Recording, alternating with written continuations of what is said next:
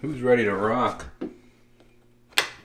Been very productive this morning. Got a lot done so far. Went to the gym, spent some time in the garden, just spent some time reaching out to subscribers and responding to comments and everything. Now, let's get some recording done, baby. There's nobody in the house. Jamie's at the gym. Her mom just went out to lunch. Her mom goes home today, but her mom just went out to, actually breakfast. Her mom just went out to breakfast. And now, I'm home alone, and I can crank the amp. Although, can you hear that? Seems like we're getting some sort of interference. That could be the fact that my Wi-Fi router is right next to this.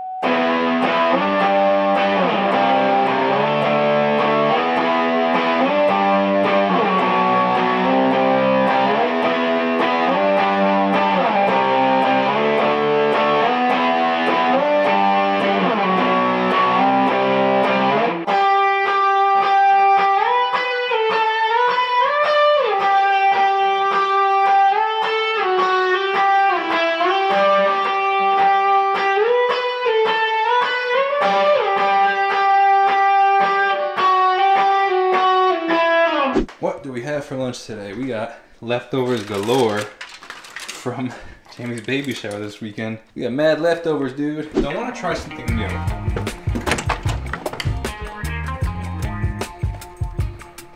So in the past, what I've done with the greenhouse and making salads and everything, or just collecting food in general, is I've come in here and essentially made a salad for that day.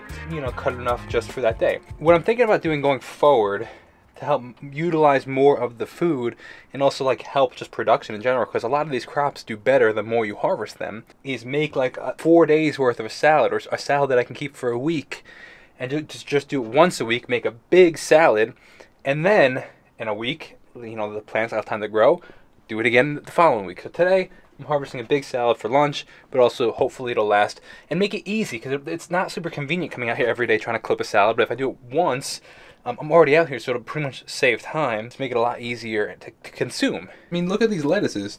They're looking phenomenal. Look at that bib lettuce. Looks great. But if you know, I harvest a lot today, it'll have a week to grow back. And like the more you harvest, the more it just likes being harvested. Alright, let's get in here.